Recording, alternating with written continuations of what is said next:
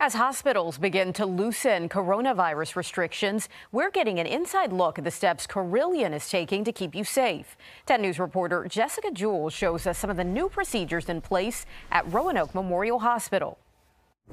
As hospitals worldwide have been forced to make dramatic changes because of the coronavirus, Carilion decided better safe than sorry. We saw the writing on the wall. We saw that this was the right thing to do. And instead of waiting for it to be mandated, we said this is the right thing to do for our patients. Implementing strict guidelines like pausing all elective procedures and banning visitors. We did a good job in convincing people that they didn't have to come to the hospital.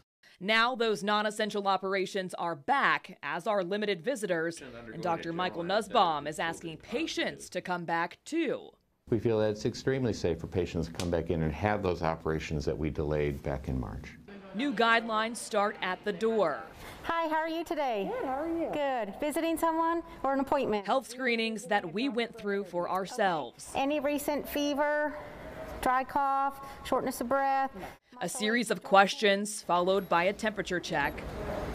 97.3. We want to be very careful. Face masks, face shields, social distancing from the waiting room to the elevator, and extensive cleaning. Operating rooms now back to 90% capacity.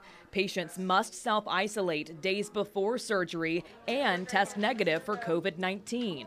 A phased approach to getting back on track. But it's still not back to normal. I don't think we're going to be back to normal for a long time. A new normal for health care during a health crisis. In Roanoke, Jessica Jewell, 10 News, working for you. Carilion doctors say they're keeping a close eye on surges happening in other states and will go back to tighter restrictions if necessary.